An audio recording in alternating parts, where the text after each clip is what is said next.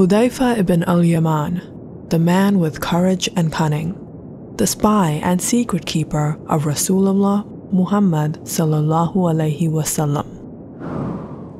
Prophet Muhammad was and still is the most extraordinary leader of all time. His remarkable attributes of compassion, patience, mercy, wisdom, and true discipline to his mission amazes everyone from friends to foes.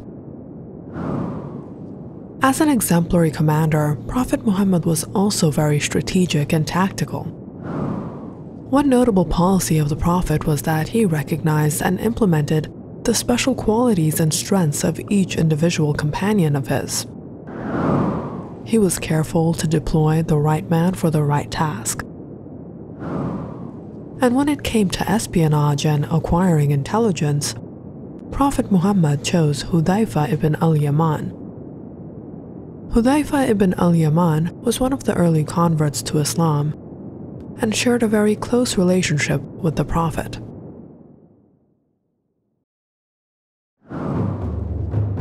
He had some special qualities such as his unique intelligence, which he employed in dealing with difficult situations, his quick-wittedness and spontaneous response to the call of action, and his ability to keep a secret even under intense interrogation. One of the most critical instances, which required the use of Hudhayfah's intelligence and his presence of mind, was during the Battle of Trench. The Muslims were in a dire situation, surrounded by enemies from both fronts. They were besieged for a month and undergoing severe hardship and difficulties. Not only had they expended practically all their efforts, but were exhausted, and in the intense pressure of the situation, some had even begun to despair. On the other hand, the enemies, the Quraysh, and their allies were not in any better of a position. After a month of siege to no progress, their strength and determination had been sapped.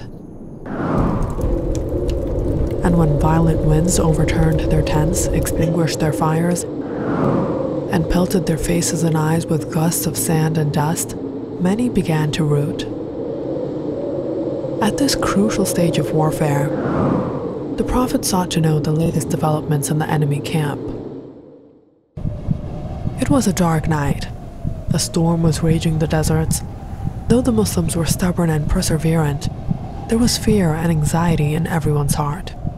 In addition to that, hunger and exhaustion had taken a toll on them.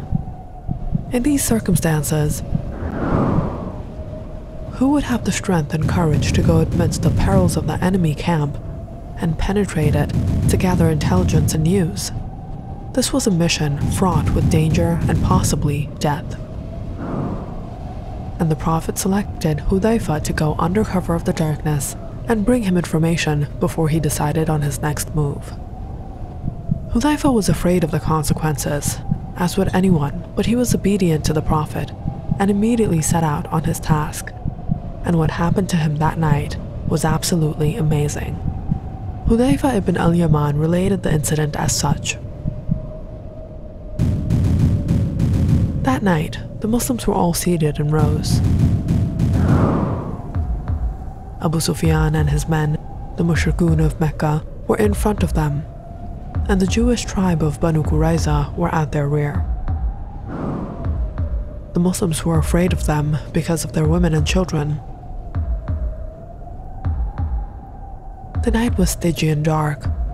Never before was there a darker night nor a wind so strong. So dark was the night that no one could see his fingers, and the blast of wind was like the peal of thunder.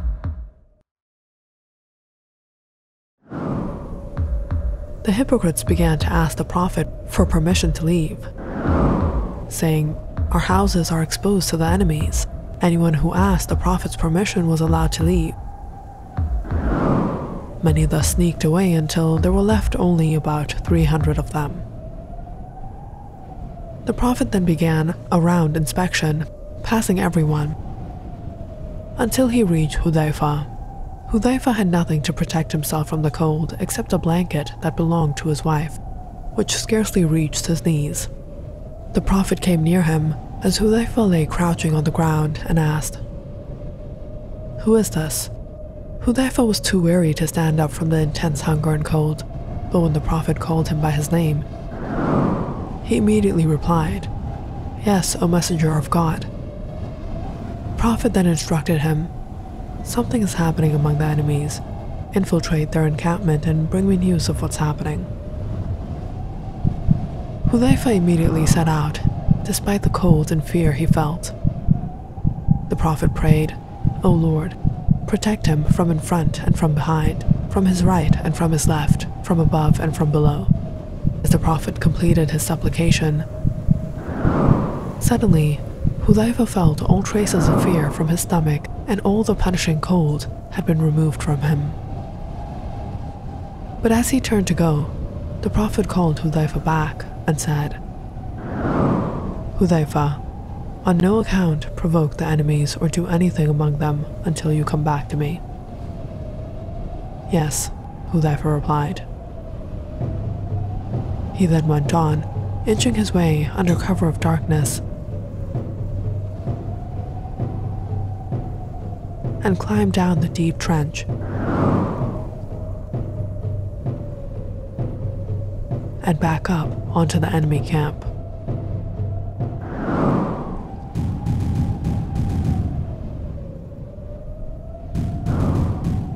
He continued until he penetrated deep into the camp and became just like one of them. Shortly afterwards, Abu Sufyan got up and began to address his men. "O people of Quraysh, I am about to make a statement to you which I fear would reach Muhammad. Therefore, let every man among you look and make sure who is sitting next to him." On hearing this, Hudhayfah was quick to act. He immediately grasped the hand of the man next to him and asked with confidence, "Who are you?" This clever strategy put Hudhayfah on the defensive and cleared him of any suspicion. Abu Sufyan went on, "O people of Quraysh, by God, you are not in a safe and secure place. Our horses and camels have perished. Banu Qurayza have deserted us, and we have had unpleasant news about them. We are buffered by this bitterly cold wind. Our fires do not light, and our unproofed tents offer no protection. So get moving. For myself, I am leaving." Abu Sufyan then went to his camel, unfettered and mounted it. He struck it, and it stood upright. Abu Sufyan was in a position from where Hudhayfah could have easily shot an arrow and taken his life.